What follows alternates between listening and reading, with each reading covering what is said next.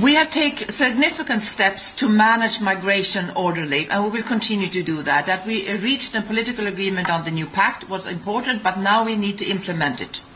When this is implemented, we will have a much stronger, more Europeanized way of dealing with migration, with a stronger protection of our external borders, with a stronger protection of the fundamental rights of the asylum seekers, and with a mandatory solidarity mechanism in the EU. This will be really important, but that will not be enough. We also need to do more to fight the smugglers, and that's why I put forward new legislative proposals to do that, and also a new global alliance to work with third countries.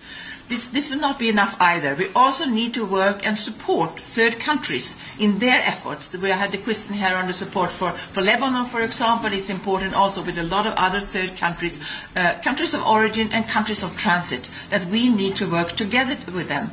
Migration is manageable, but we need to work together, because the only way to manage migration orderly is to do it jointly.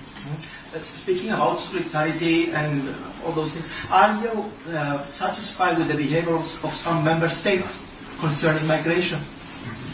If the Commission is not, if the Commission is not satisfied how member states are complying with the EU acquis, then we start an infringement procedure, and we have quite a few of those.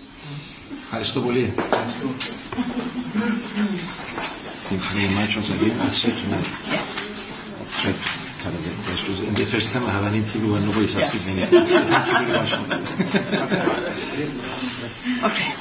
Enjoy the rest of your day and get some rest. And I'll see you.